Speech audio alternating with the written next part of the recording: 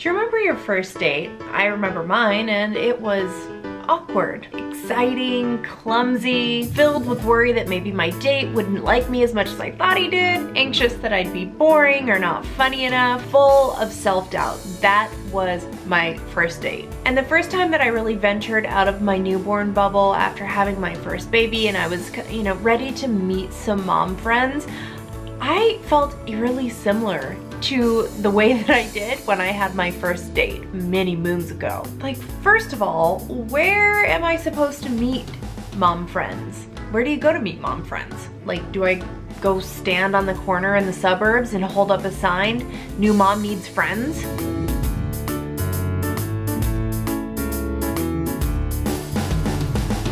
No, too desperate. Maybe a coffee shop? Looking cool, casual, approachable, all while internally worrying that my precious bundle of joy was going to poop through her diaper or suddenly get a rowdy case of gas, or if my milk jug spring a leak, I need to find the nearest exit. My mind is filled with all the worry, like I can't meet somebody in a coffee shop. No. Put up an ad on Craigslist, like is that still a thing?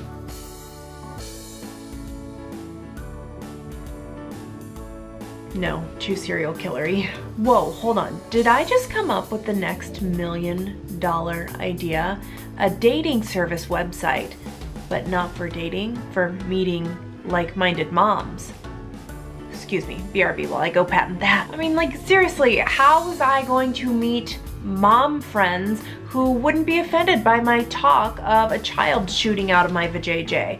My friends without children at the time just didn't understand where I was coming from, and I needed another mama in my life. I needed somebody who felt me and knew the struggle of what I was going through. I needed connection. And so the quest began for my group of mom friends. I joined Facebook groups, I hung out in the park with my coffee and my stroller and my baby, of course, because that would have been weird if my baby wasn't with me. And I was ready to make all the mom jokes about poopy diapers and sleep deprivation, because Lord knows I was in the thick of it. I even started sharing my own journey in motherhood on social media in hopes that the kind of lonely existence that can be motherhood sometimes would feel a little less lonely by connecting with people on social media. So I shared my own journey. And through my attempts at connection, I had some mom dates that left me feeling like I was walking on sunshine, and some mom dates that left me running home to get in my robe with a pint of ice cream, curled up on my couch, vowing to never do it again. I mean, at least with real dating, you don't have to worry about your date judging you for the kind of diapers you slap on your baby's bum. Mom dating is hard. Finding a good mom friend is hard. You have to tiptoe around touchy subjects, the first few times you hang out. Bottle feeding versus breastfeeding, public school versus homeschool, homemade baby food versus store-bought baby food. Tiptoe around all the sensitive subjects. You don't want to offend anybody, right? And then when you do find a mom friend who you connect with, who can tolerate your level of crazy due to sleep deprivation and brain cell depletion because Blippi is constantly on in the background.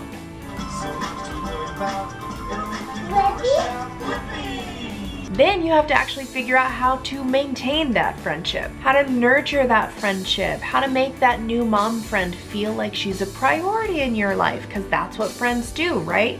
We prioritize our time together. So you want to do the same with your new mom friend. And you're trying to do this on top of keeping track of your baby's feeding schedule, making sure you didn't mix up the doctor's appointment with the hair appointment, and getting said appointment rescheduled that you most likely definitely did mess up because, again, you're sleep deprived. And in the midst of all those thoughts, you're like, oh my goodness, I need to text my new mom friend. I need to let her know, hey girl, would love to hang out, but I'm in the throes of motherhood, but I'm thinking about you. It's hard trying to maintain friendships when you're a mom.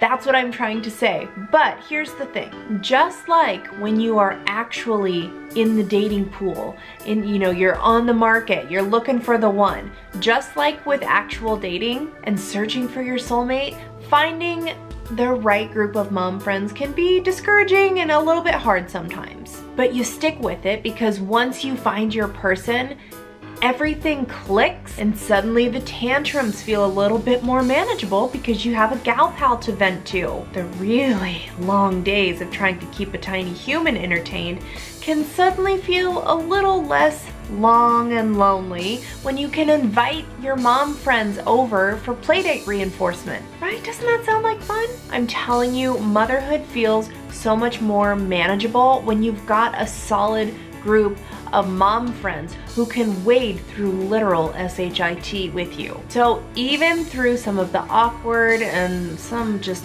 plain bad first dates, keep searching and keep reaching for that mom friend out there who is right for you, because girl, she's there, I swear. And once you find her, hold on tight, stock up on wine, because you need a good mom friend in your life to get through it all with. See you next time.